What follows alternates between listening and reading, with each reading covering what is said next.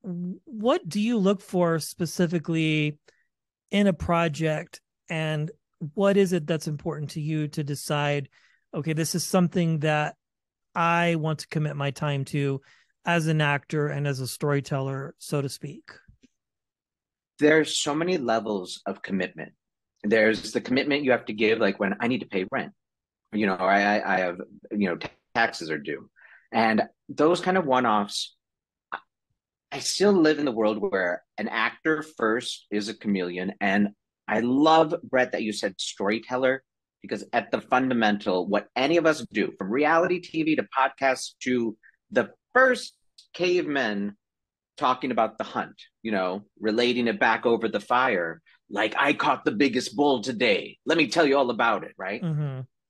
I still love that, that acting, like that storytelling is